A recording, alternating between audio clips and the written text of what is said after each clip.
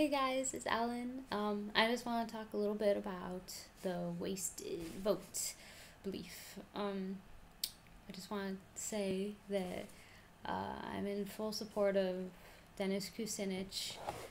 He's my man, and I have a little crush on him too. Shh. Well, anyway, basically, I've been campaigning for him for a little while now, and I've been talking to a lot of Clinton and Obama supporters.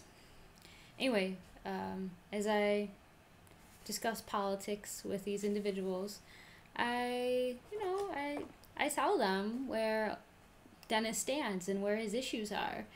And for the most part, these people who support Barack or Clinton, they say they like him. They agree with Dennis on where he stands. Right? I'm like, yeah. And me and this individual are seeing eye to eye, right? And I'm like, oh, okay, great. They're now going to support a second-tier candidate. Yes. I got another one for Dennis. But then, dun,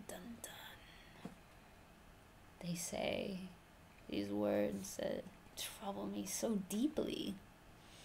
They say, Dennis, he's a great man, and I support him a lot.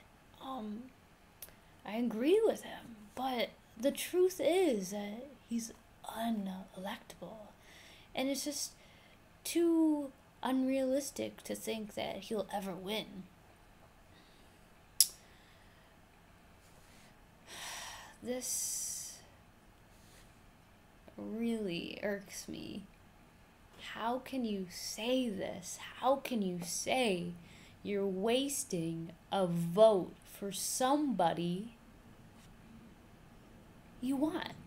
Somebody who you agree with? Where's the logic in that? Tell me, please. Because I really don't see any in it. What really, really troubles me the most about this wasted vote belief is that we're never going to change this country if we don't stand up for what we truly believe in. That's really it. We're going to go nowhere if we don't fight for what we want. And if you deem people as unelectable, then of course we're never going to progress as a nation. We're not going to see any change. And if we do see change, it's in the direction where you don't want to go. So what I'm asking is that you stand up for what you believe. And it's the only way that we're ever going to change this world. So next time you say it's a wasted vote, well,